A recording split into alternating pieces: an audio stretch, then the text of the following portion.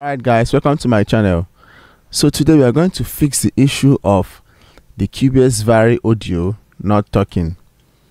So the way Vari audio works is that once you touch any of these notes with your mouse, you should be able to hear the sound or hear the particular pitch that note is on.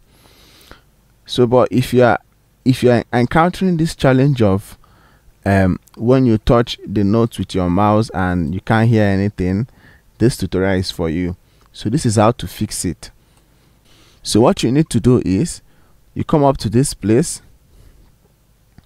This thing is it's more like a tool bar. Then you go to this place that you have your acoustic feedback. So you click on it. Then once you click on it, the problem is solved. So once you touch it, you can hear the sound. You can hear the sound. You can hear the sound. Yeah. So if I'm moving it up and down, you can hear the ferrous, you can hear the pitches.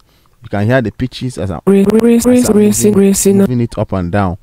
If you turn this acoustic feedback off, you won't be able to hear anything. So in case you are encountering this problem, what you need to do is to turn the acoustic feedback on. Then hear the pitches. Thanks for watching, and please don't forget to like this video and also subscribe to the channel. Thank you.